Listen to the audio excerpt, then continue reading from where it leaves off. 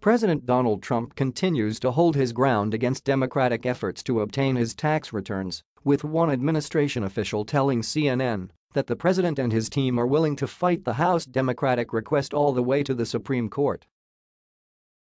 "This is a hill and people would be willing to die on it," the official said. House Ways and Means Committee Chairman Richard Neal formally requested 6 years of Trump's personal tax returns from the Internal Revenue Service in a letter Wednesday. The official added that the administration is not going to set the precedent of turning over tax returns for future occupants of the Oval Office, slamming the House Democrat request from Neal as abuse and overreach by Congress, and asked what's stopping Senate Republicans from seeking House Speaker Nancy Pelosi's returns. "They have zero right to it," the official said, who added Trump has also made it clear he's not releasing his tax returns. Read, Trump lawyers send letter pushing back on tax return request. Trump has retained Arlington, Virginia-based law firm Consovoy McCarthy Park PLLC to represent him on the matter. Lawyer William Consovoy argued in a statement on Friday that the requests for Trump's tax information are not consistent with governing law, do not advance any proper legislative purpose, and threaten to interfere with the ordinary conduct of audits. In the Wednesday request, Neal cited a little-known IRS code. Under IRS Code 6103, only the Joint Committee on Taxation, the House Ways and Means Chairman, and the Senate Finance Committee Chairman have the authority to request the tax information of an individual.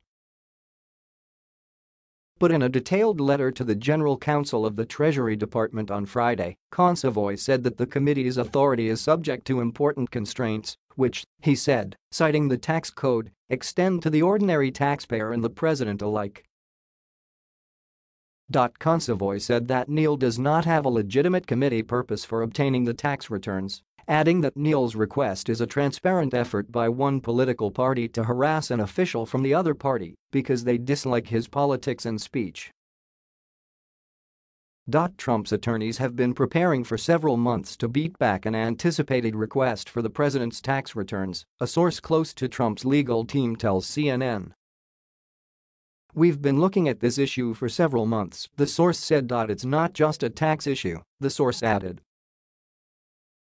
"In fact, it's really not a tax issue, it's really a statutory and constitutional issue."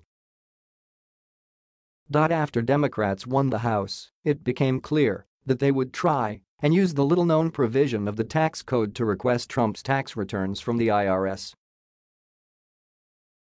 Trump's attorneys wanted to be ready to go for when Neal decided to pull the trigger on his request. The president and his legal team decided to entrust the case to Consovoy and his firm, in part because he had already been representing the president in the emoluments case. "This is not a new team member," the source points out. The Democrats' request was also rebuked by congressional Republicans, with House Republican leader Kevin McCarthy warning Thursday that it sets a dangerous standard of having the federal government used as a political weapon and dismissing the move as a waste of time. Trump himself sidestepped a question Thursday afternoon over whether he will tell the commissioner of the IRS to not comply with the congressional request for his tax returns.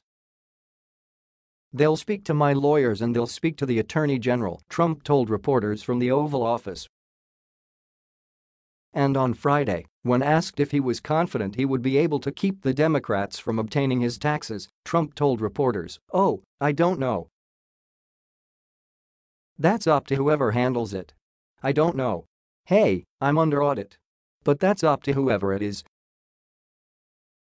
From what I understand, the law is 100% on my side." The IRS has yet to respond to the request, which is likely to trigger months or even years of legal battles. The likely next step would be that the Treasury Department would get opinions on how to handle the matter, which could involve the Justice Department's Office of Legal Counsel. "We will see you in court," the administration official said,